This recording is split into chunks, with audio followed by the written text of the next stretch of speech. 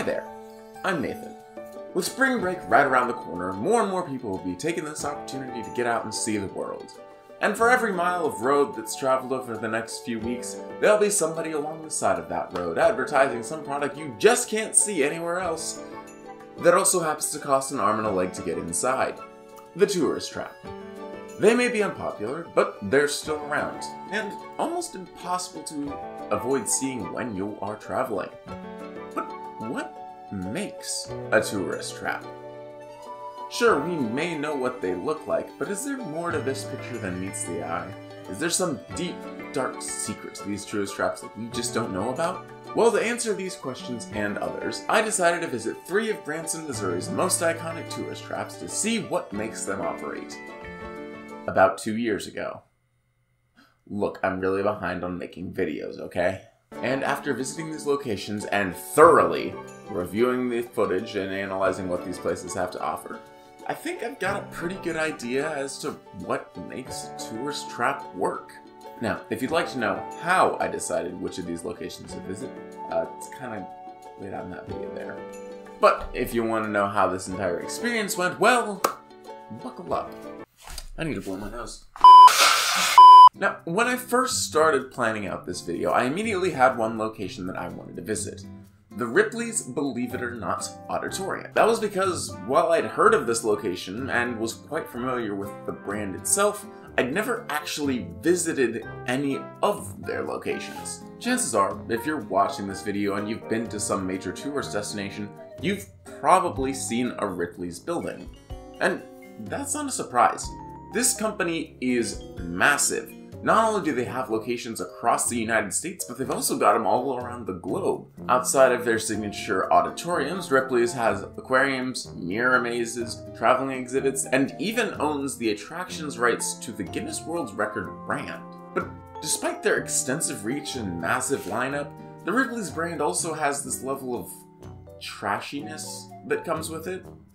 Maybe it's just because of their facades, which often look cheap, unfinished, and not super aesthetically pleasing, but the content behind those facades also seems to be lacking.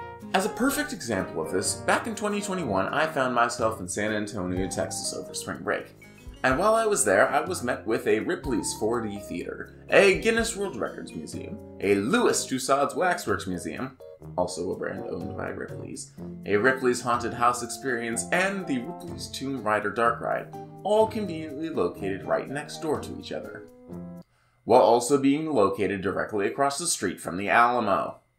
The Haunted House and Dark Ride would close in 2022 to be replaced by a future Alamo Visitor Center. So, naturally, I had a lot to look forward to with this visit. Keeping with Ripley's themes of not being a high-quality experience or whatever, the Branson facade is that of a mansion that seems to have been hit by an earthquake.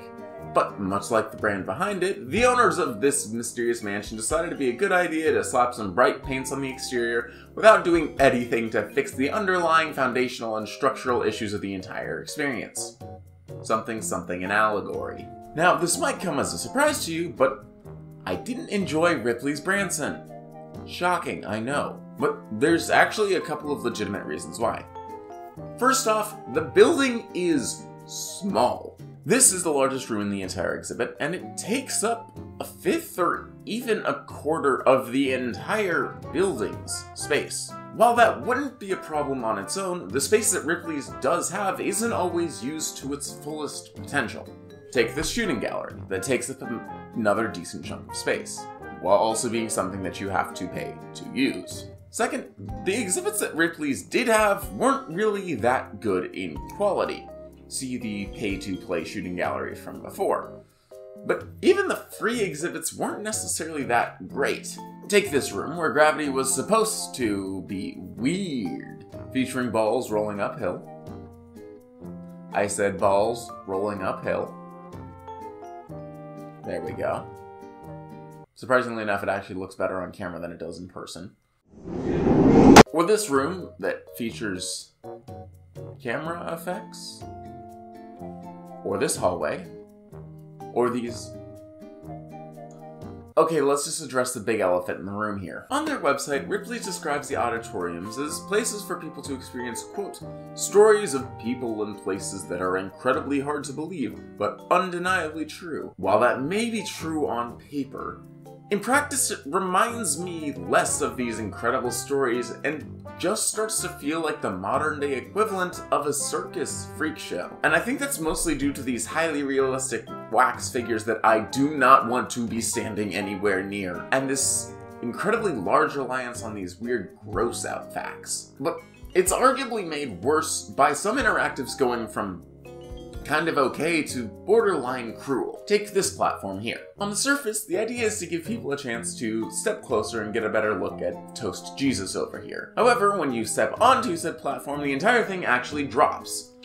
Not enough to kill you or injure you, but enough to give you a potentially minor heart attack. Other interactives in the exhibit share a similar vibe, and as a result, all of these things combine together to create an experience that often feels like all the fun is just being had at the expense of the people paying to get in the door. Fortunately, by the time I'd gotten this all figured out, I was just about at the exit and only had one more room left to.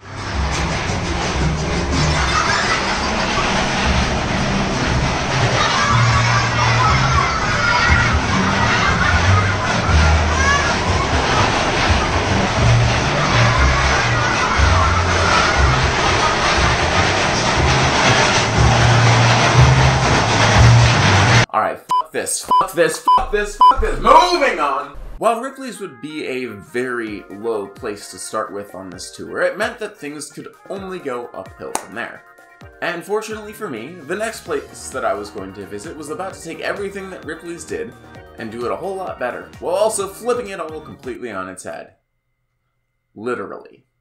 Alright, I'll see myself out now, thanks for.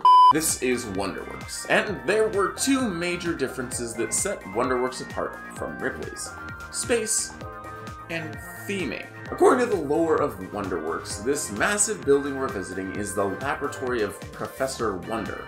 Originally, it was located somewhere in the Bermuda Triangle, until a freak accident launched the entire thing out of the Bermuda Triangle, catapulted it halfway across the United States, and made it land upside down into a log cabin in the heart of Cranston, Missouri. One of the first exhibits you can actually check out when you get into WonderWorks is this really cool projection map thing that tells the story of how this all happened, and gives you a preview of the other exhibits you'll get to experience.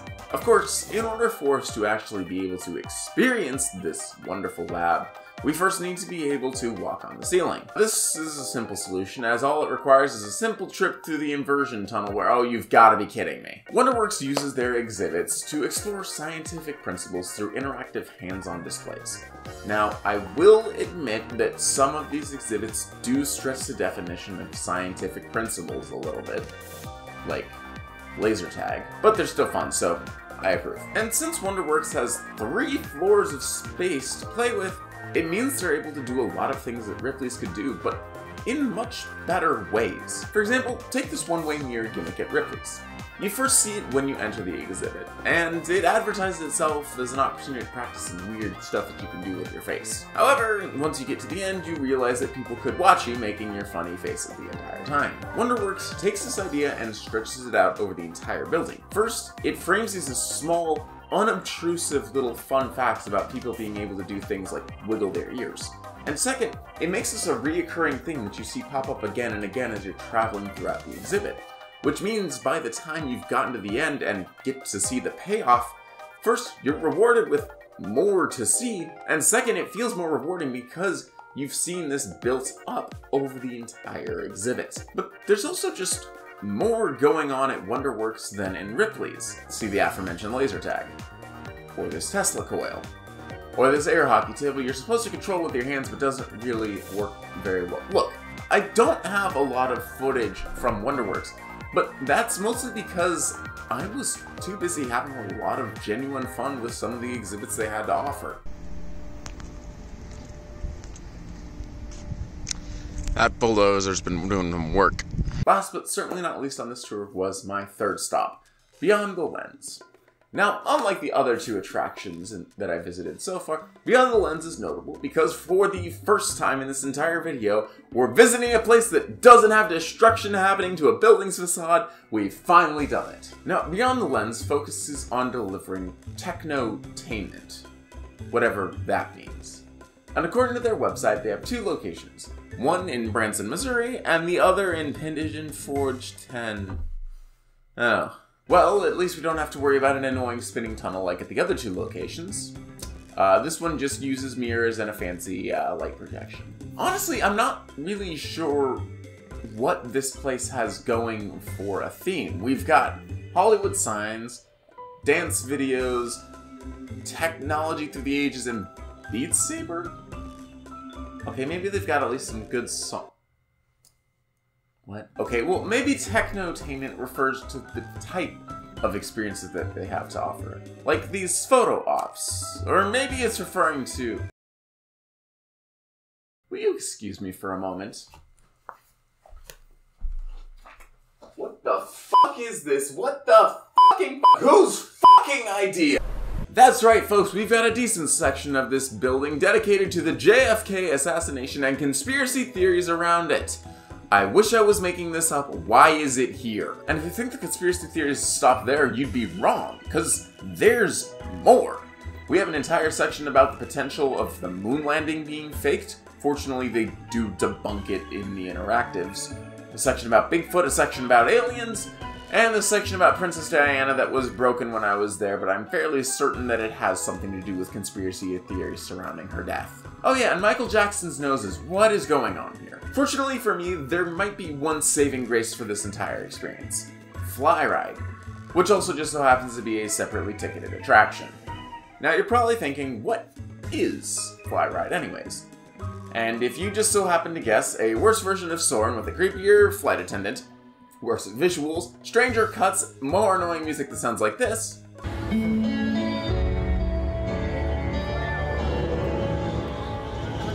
then you'd be right. Also, I do want to mention there's one specific spot in the, one specific bit in the ride that I find absolutely hilarious. It's this section where you're like, seeing this overview of, I think it's like a Colorado River or something. It's like, you're basically like this flyover of a group of just like rafters. And or like people doing rafting and stuff, and you're thinking, wow, that's kind of fun. And then all of a sudden it just jump cuts to you being in the boat. It's so jarring and out of the blue that it legitimately made me laugh out loud. And then they do it again to the other boat. I don't know why. So now that I've visited all three of these locations and lived to tell the tale, I've put together Nathan's 3 rules of tourist traps. Patent pending. Each one of these 3 rules, in my opinion, perfectly summarizes the essence of the modern tourist trap. Rule number 1. You are the loudest person in the room. Well, this rule might sound simple enough. There's actually a little bit more going on with it. First off, many of these locations aren't relying on word of mouth or major public interest to drive their business. As such, they need to be advertising not only that they exist, but that you should be spending money on them. In some ways, that's using lots of advertising. In other ways, it's standing out visually from the competition. Both ways of being loud ultimately serve the same purpose: get people in the door. Rule number 2, only be as original as you absolutely need to be. Sure, you're trying to get people into the door, but you also want to make sure that your door is the first one they get into. And if you get to get them in their door before they go somewhere else, somewhere better, then you get to set their expectations. After all, if all you're doing is ripping off something better, they'll know it is something that you did first, even if that isn't necessarily the case. Rule number 3, they pay for what they get. This one is arguably the most important rule of all. Wikipedia notes that tourist traps often derive from the information asymmetry. That's when one party has more or better information than the other between tourists and the market. And in the case of a tourist trap, this information asymmetry creates an inverse of the you get what you pay for. If you want to know what it is you're getting, you need to spend your money up front. Want to see this impressive exhibition with incredible facts? Gotta pay $35 a ticket just to get in the door. Want to know how high quality this Disney t-shirt is? Well, you have to buy it first. Want to buy these incredibly cheap theme park tickets? We'll just sign on the bottom line and pay no attention to the terms and conditions at all. You get the idea. Now, you might be thinking, but wait, I've been to tourist traps and they didn't always fit those 3 rules. Here's the thing. At the end of the day, a genuine tourist trap just wants to make money. Sure, it can be easy to see all of these cheesy, attention-seeking pieces of roadside tourism as nothing more than tourist traps, but visiting these 3 locations gave me an opportunity to see just how much more meaningful it can be when something is truly made from the heart. That isn't to say that tourist traps are a bad thing. In fact, some of the best memories I had over that summer was visiting these places with my friends, either from the genuine excitement of really good experiences or the complete and utter bafflement as to what the heck we were experiencing. And that's the real curious case about a tourist trap. The genuine joy that comes from these places isn't from what you're experiencing, but rather who you're experiencing them with. Because at the end of the day, the journey, and the people you're taking that journey with, is more important than the destination. Still, it's a good idea to read reviews of places before you visit them.